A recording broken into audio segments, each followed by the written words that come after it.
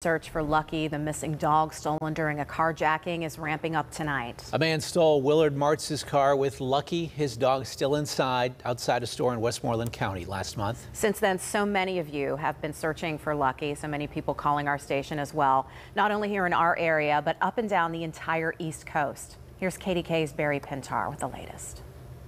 It's been a week and a half since 87-year-old Willard Martz had his car stolen at the Tractor Supply Company store in Mount Pleasant with his dog Lucky still inside. Since that time, police tracked down the man they believe stole Martz's car, 43-year-old Kenneth Kreider. They recovered the car damaged after a high-speed chase in North Carolina. Lucky, however, has never been found.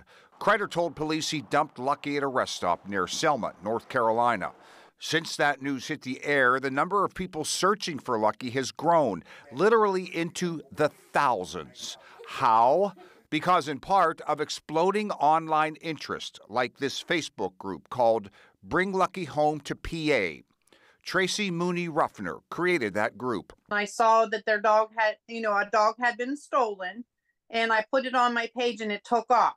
So I thought, oh, this is going to be big. And it was consuming my page. So I talked to the family and they allowed me to do a Bring Lucky Home page. This group has grown to over 8,000 in just a matter of days, and it's growing by the minute. All this means it's not only the people in the southwestern PA area looking for Lucky, but people for hundreds of miles from Pennsylvania all the way down to North Carolina and beyond. So many people are out there working so hard to find Lucky. What are your hopes?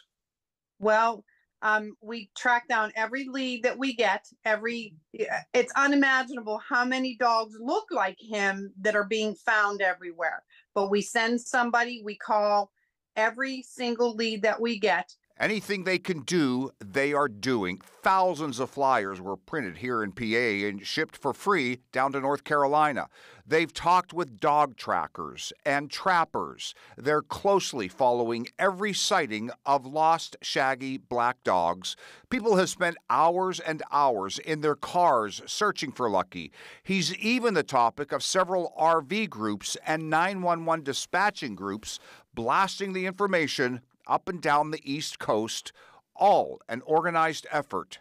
So many, so caring, all so hoping that this constantly growing effort will bring Lucky home.